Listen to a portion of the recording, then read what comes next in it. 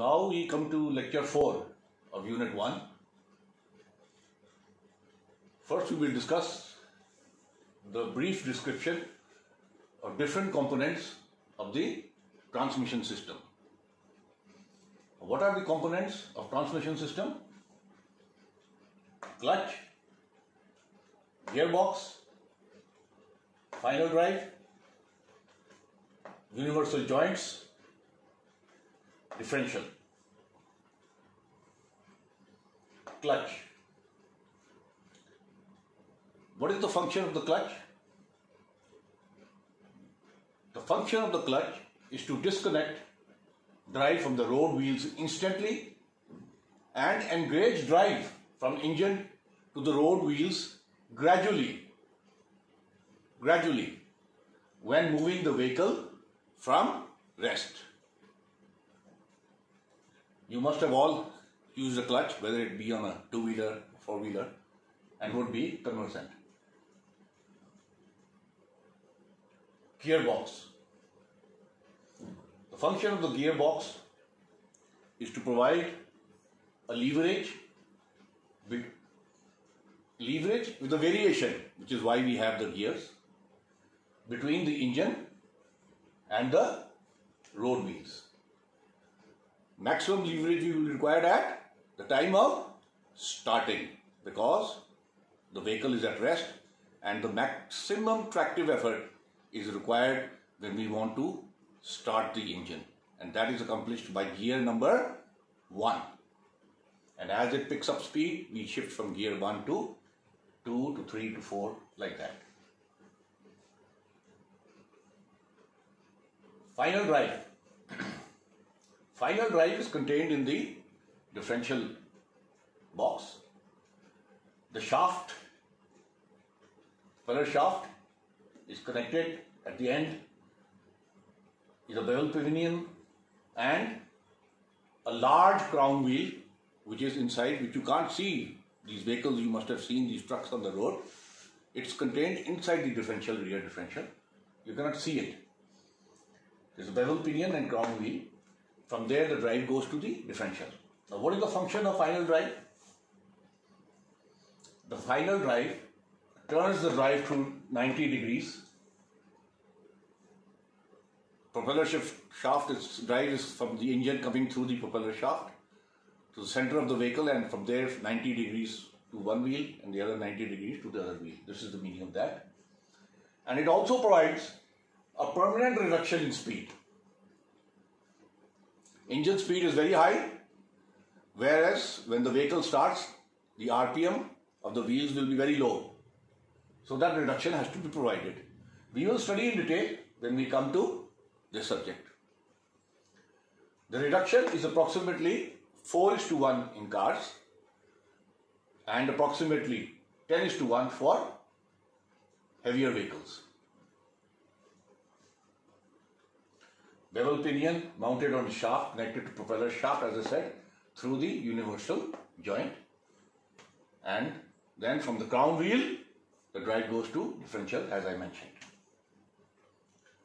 Universal joints, they're generally in pairs, they are always two.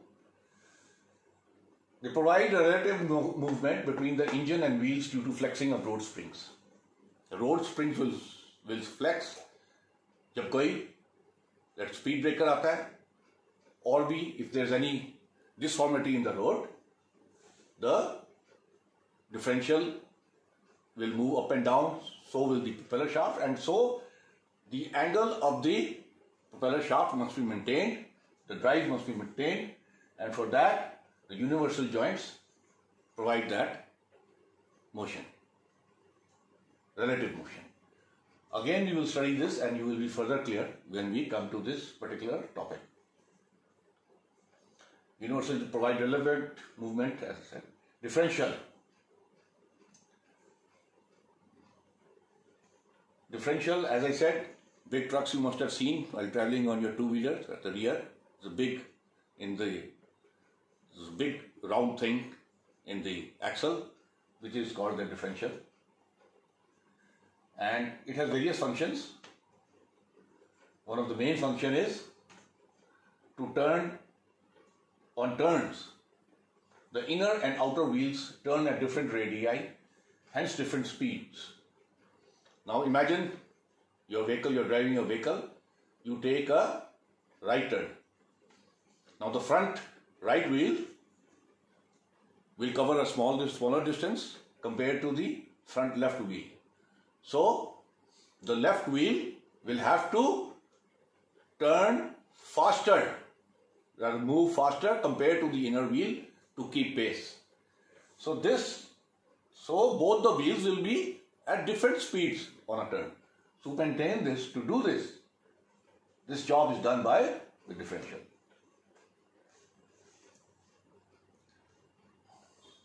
Now we come to each specific part. In this lecture we will cover the clutch, most of the clutch components. Now what is the definition of a clutch? A clutch is a mechanism enabling rotary motion of one shaft to be transmitted when desired to the second shaft, which is coincident with that of the first. Let us understand this definition on a chart.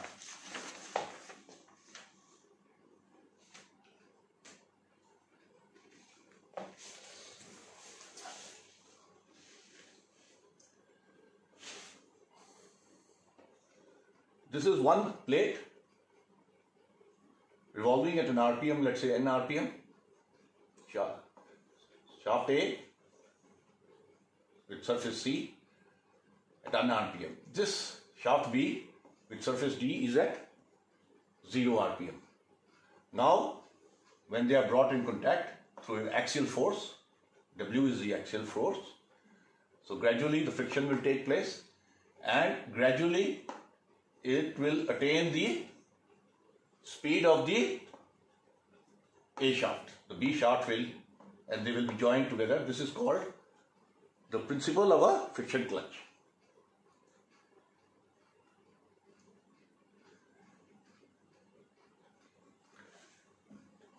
This is a diagram of a simple single plate clutch. As you can see, this is the clutch plate. It has got cushioning springs because of the rotary motion. Gradually, both the contact surfaces come into frictional contact. This is the section inside. See the hub where splines are made, where the clutch shaft is put in. This is the clutch facing, cushion springs. These are torsional springs for torsional vibrations and torsional effect when it is turning and getting into contact.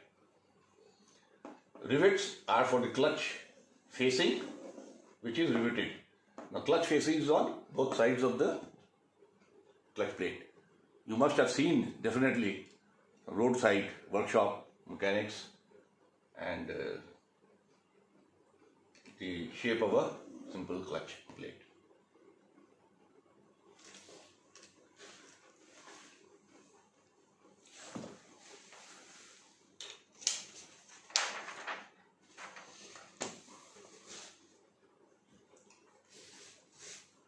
Now let us see what are the types of clutches.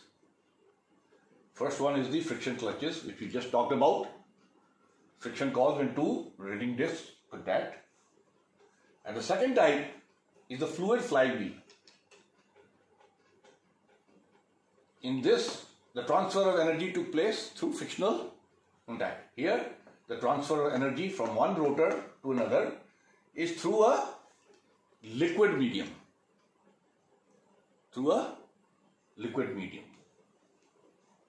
We will be studying fluid flywheel in much detail as the course progresses.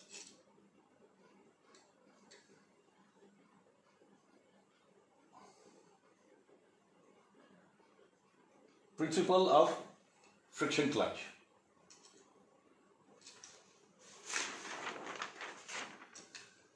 Here the torque is coefficient of friction multiplied by the axial load or force, and R is the effective mean radius of the friction surfaces.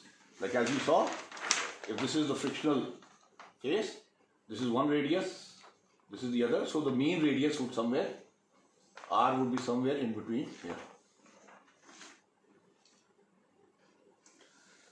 Now let's have a look at the friction materials used in the friction clutches. Clutch facing. Let us see what this material is made of. The material which comes into contact, frictional contact. Now what are the requirements of a good clutch facing? Because there will be a lot of friction, heat generated while coming into frictional contact with the surface, let's say pressure plate and the clutch plate. So what should be the properties? It should have a good binder in it.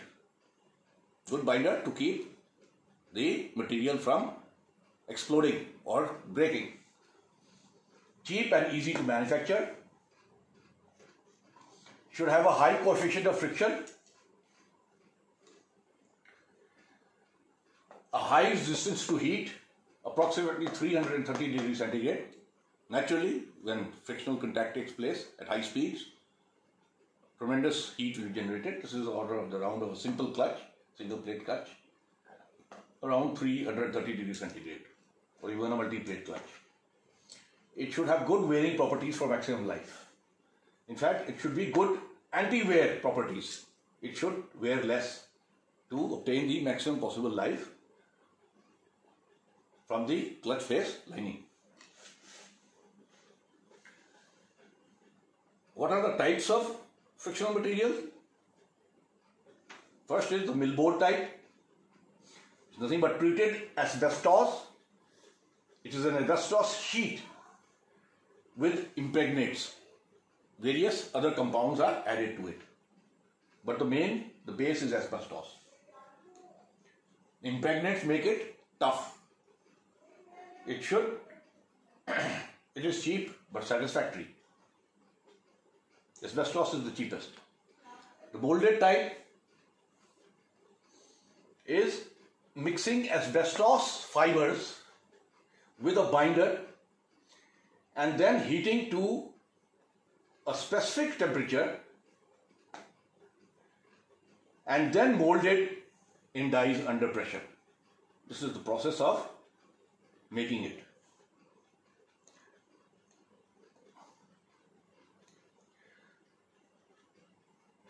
You could also insert metal wires to improve the wear qualities. It should be more dense, capable of heavy loads. Simple. The third is the woven type. Woven type is a cloth impregnated with binder. It is woven like an ordinary cloth with winding fibers in a circumferential direction. The winding is done in a circumferential direction, not like this, like this. Because the direction of contact is also in this direction, in a rotary fashion. In solid woven type, the cloth is woven to the desired thickness. One cloth taken, second and placed on top of it that way till the desired thickness is obtained.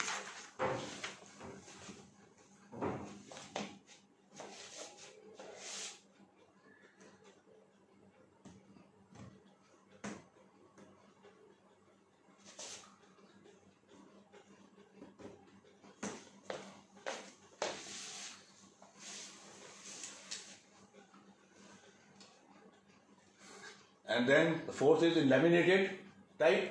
The layers of cloth are held by binder and then stitched.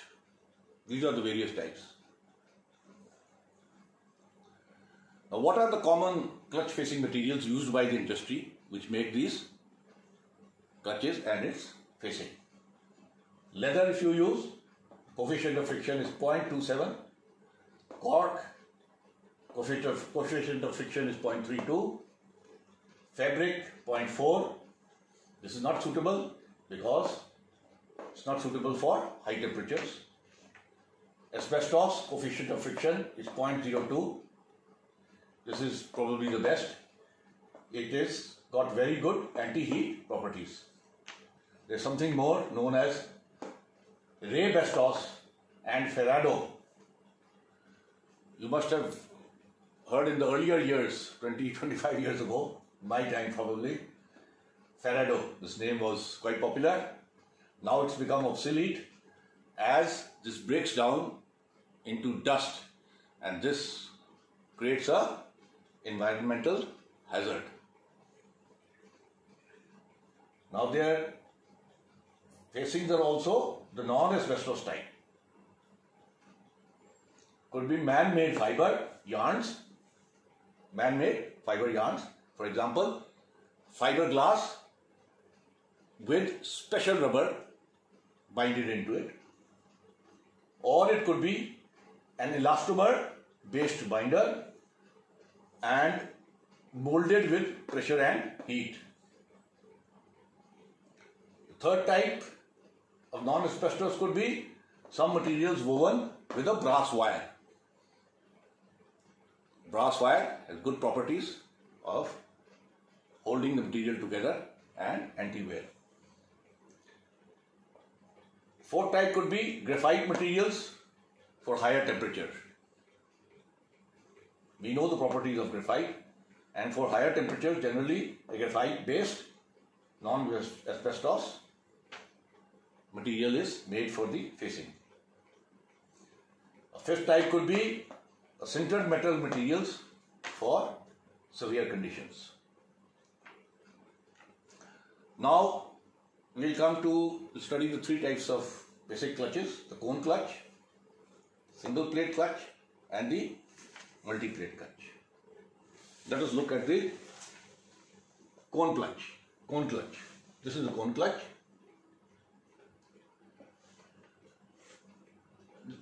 In this there are two cones, female cone and the male cone. On the male cone is the friction surfaces mounted on the male cone. This is the clutch shaft. This is the springs. The operation is you press the clutch pedal, then against the spring, the male cone is disengaged from this cone, female cone, against the pressure of the spring. The present position which you see, the clutch is in engaged position. This is a simple clutch. Now let us see what are the advantages and disadvantages of the cone clutch.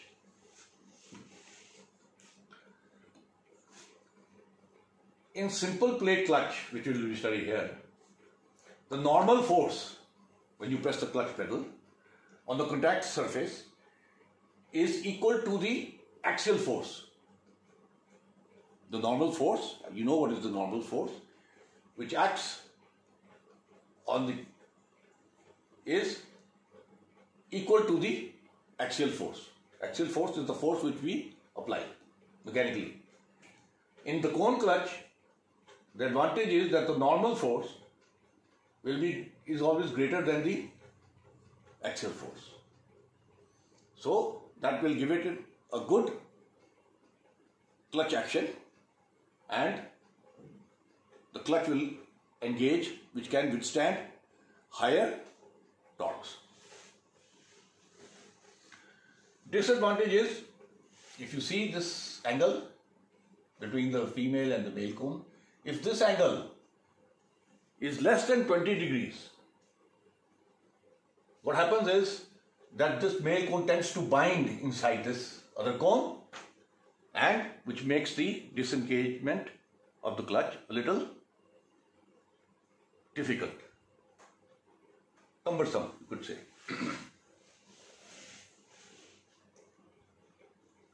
Now we come to the single plate clutch. This is a single plate clutch, and this is a simplified diagram. In case the question comes in the examination, this is difficult to draw. This is much simpler to draw. You will be able to draw this diagram and explain the principle of the single plate clutch. Let us see the construction. This is a clutch pedal. Through a linkage, it's connected to the shaft. This is the flywheel, engine shaft is coming from the engine. As you know, the flywheel is first thing connected to the connecting shaft is the flywheel. This is the pressure plate, and in between the pressure plate and flywheel is the clutch plate. This is the cross-section clutch plate, and here you see the linings, clutch facing. It's on both sides, which I have already explained. This is the clutch plate linings. This is function of the clutch plate. Is when you press the clutch plate, then against the force of the spring, the pressure plate is pulled back, disengaging the clutch. Clutch springs are mounted circumferentially, various places, about could be 6 of them or 8 of them. They keep the clutch in the engaged position by pressing the pressure plate through the clutch to the flywheel. Simple. The principle of working, as I said already, when you press the brake clutch pedal, this gets disengaged against the force of the springs and clutch is disengaged. When you release the pressure, the springs act. This is the axial force and engage the clutch between the flywheel and pressure plate. However, in actual construction in a vehicle, the pressure plate, the springs, the release lever, the thrust bearing is gradual when the torsional gradual engagement and disengagement without any noise, without any vibrations, and to equally distribute the pressure. This is mounted, all these things are mounted directly through the engine to the engine block through nuts and bolts, and placing the clutch plate between the flywheel and pressure plate, and later on the clutch shaft is inserted. This is the actual, this is not the actual, this is just to explain. That is what I mentioned is, it's like a unit, and this unit of the comprising of these 3-4 things are, along with the cover, is bolted onto the engine block directly.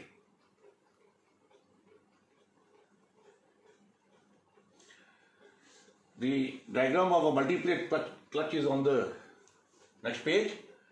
Instead of single plate, only difference is there will be number of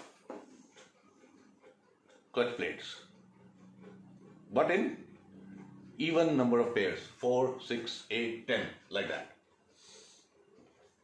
It's an extension of the single plate clutch. Naturally, there will be an increase in the frictional surfaces. Here there are only 1, 2, 3, 4 on one clutch plate. There will be multiplied by the number of clutch plates. So it will have a capacity for taking on increased torque. So now alternatively, let's say if you want to reduce the size, have multiple clutch plates and reduce the size of the clutch. That is the corollary to it. And for the same torque, transmission. So multi-plate clutches are used for heavier vehicles and for racing cars. And it is also used extensively in smaller two-wheelers, scooters and motorcycles, because their constraint of space is there. This can be made into a very small clutch assembly due to the multiple number of clutch plates, and it could be fitted in a scooter or motorcycle. This is another advantage. Now let us just look at the diagram of a multi-plate clutch.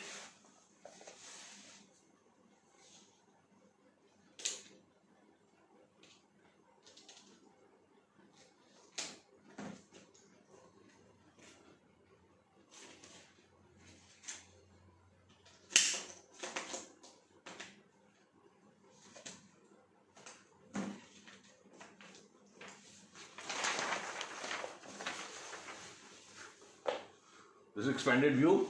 There was one clutch plate. Here you find number of them.